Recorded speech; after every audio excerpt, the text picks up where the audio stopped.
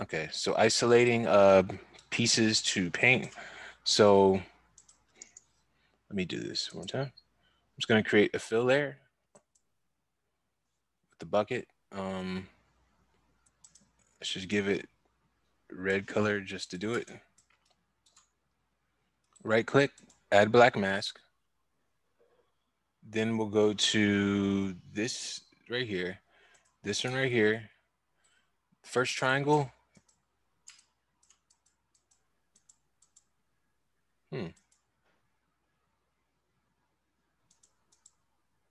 Oh, I did that backwards. All right, so triangle gives you half a polygon. So I clicked it once, half, click it other time, I get the whole thing. The next one is just a single polygon. And then this one is 3D. Now, what does it say? Mesh fill. So everything that's connected, um, like this. So we just want the red stuff. Then we'll click on the red stuff. Click off of this. So it looks like we have to get the top. Well, let's see if we can get this part right here.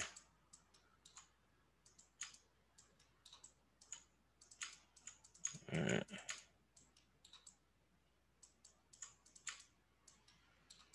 So this is what we're trying to get, then you might have to do this. Go in and just manually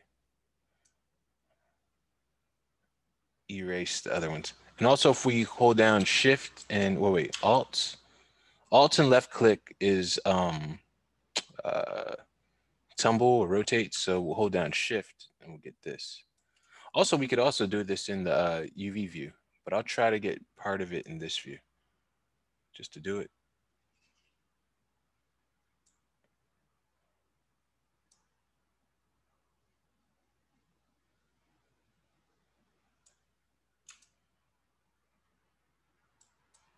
Okay, pretty good. I got this side.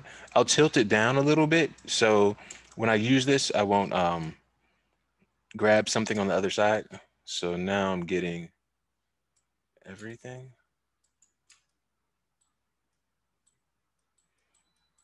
Then I guess depending on how like accurate I want to get, I can get in there.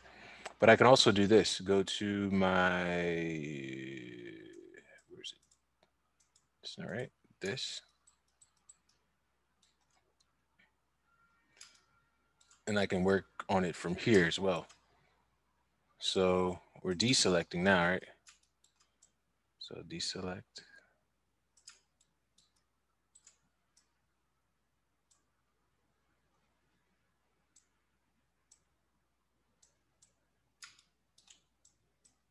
So we'll just deselect all these.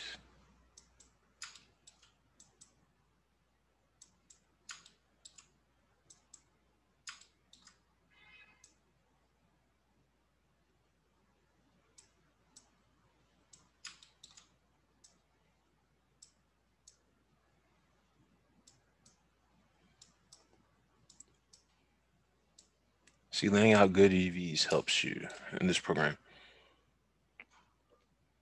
I'll just go back. Then I'll just scan over all these.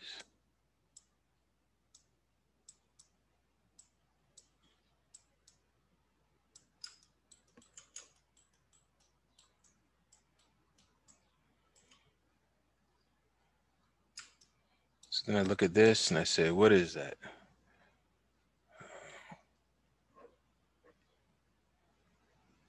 I don't like it. So then we'll just go over here. Oh no, that was add.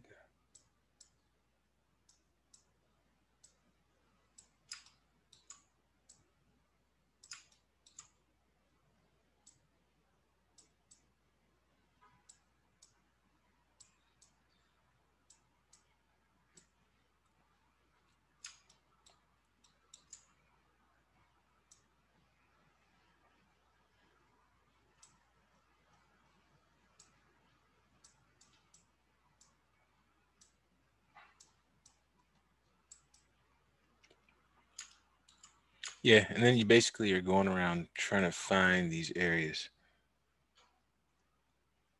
If it was laid out Well, I don't know. It could be laid out to a part where this like separates, but I'm not exactly sure. Then define this would be kind of hard, this piece. When the UV. So I'll just go here.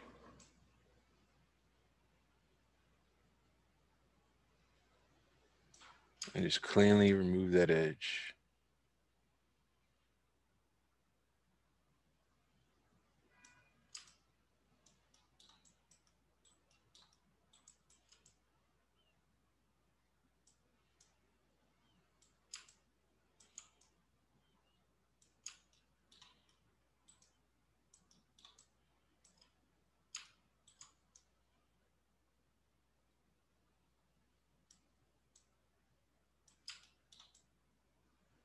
Yeah, so basically we're just gonna go around this whole thing and select all these little pieces.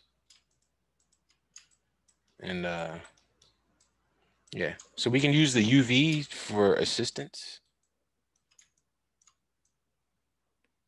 Like you saw this one right here. So what is this? This is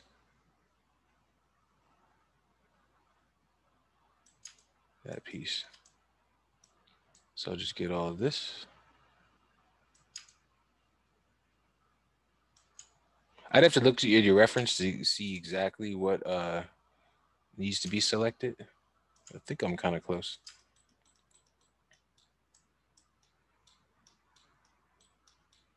Yeah, and and if you mess up like I did right there and take too much off, it's just and look, I'm just like using the selection tool. So I mean the rectangle selection.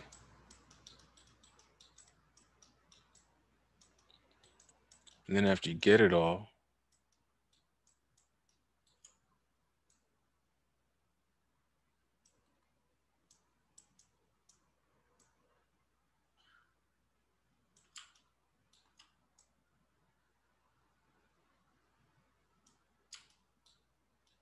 yep, and then we're done. We're almost done. But all it is a matter of using that tool and then the box selection.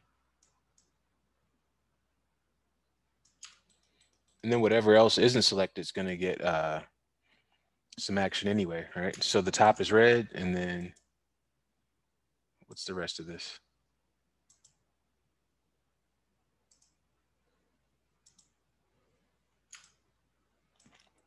Because it's the top layer, right?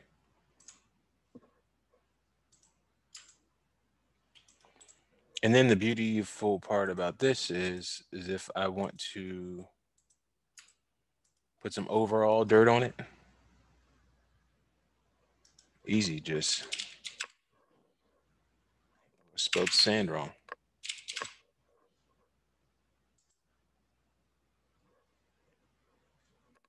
There's no sand.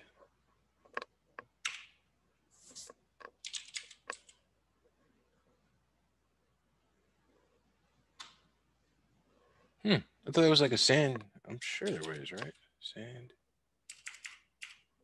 dust. Oh no, no, it's concrete. This one. Concrete's a good one for dirt. So then you put it on, and then it goes over everything. Then of course you go get your generator. Where's it at?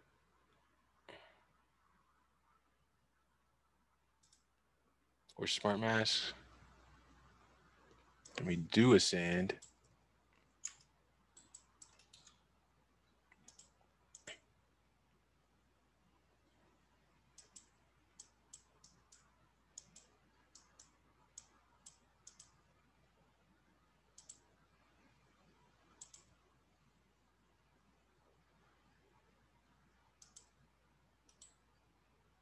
I'm not sure I'm not seeing anything.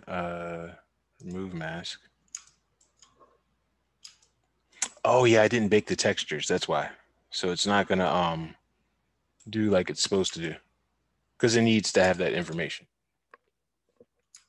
But anyway, if we did do that, well, as you can see, it does go over this. So, but when I bake the textures, they'll be able to tell the position and everything. But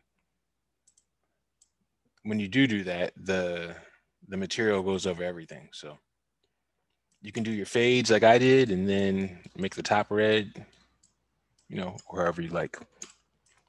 But yeah, that's how you would select those selections. So you could either manually do it, or you can do it in the UV.